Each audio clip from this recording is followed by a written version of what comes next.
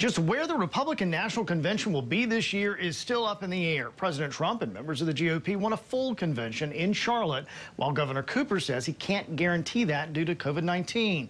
Tonight, we hear from a local delegate in terms of what they'd like to see.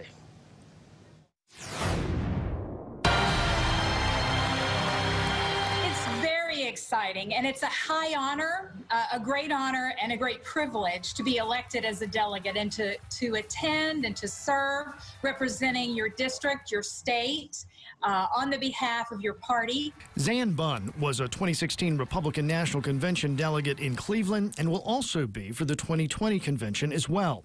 The chair of the 2nd Congressional District says she'll be disappointed if the convention can't be held in Charlotte, but stands by President Trump's stance to move it elsewhere. If we cannot have a full convention and to conduct the festivities and the business as it was intended and as the president desires, then I know that a lot of delegates join me in thinking it would be better for us to be in a place where we can. Bunn says recent protests across the state only prove her point. If individuals and large crowds are allowed to protest, we should be able to convention.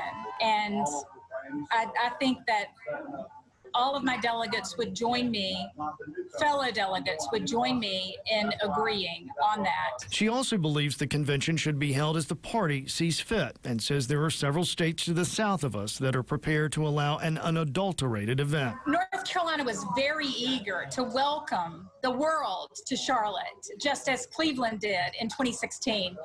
It will be a big disappointment if we are not able to be in Charlotte.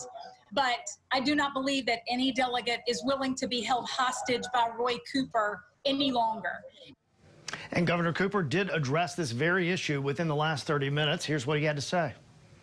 So we want the convention here. We think it's good for North Carolina.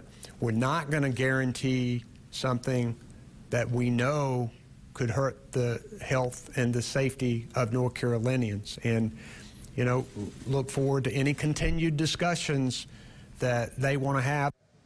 So Governor Cooper making it clear that he is not done with discussions as long as the other parties are willing to have them. Angela, it seems this changes every single day. Of course, we will continue to cover it online and on air.